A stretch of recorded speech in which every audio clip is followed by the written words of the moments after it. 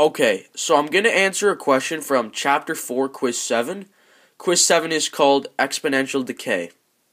From that quiz, I'm going to answer question 2.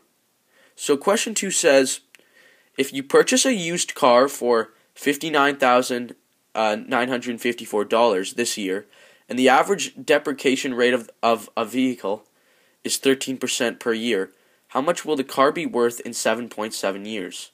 So, this question is very, very simple. One of the easier questions in the chapter. I've set it up for you right here. So how you do it is you write 59,954 multiplied by 0.87.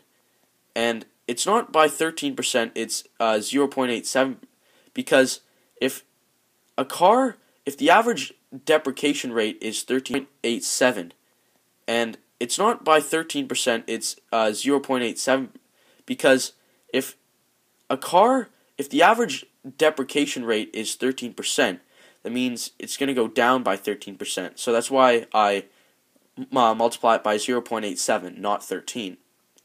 Then I did 0.87 to the power of 7.7 because it's asking how much will the car be worth in 7.7 years. So, yeah, that represents that part of the question.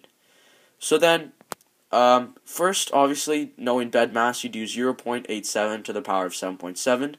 Once you get that answer, you multiply it by 59,954, and the answer is 20,517.12. So, yeah, this is a pretty simple question.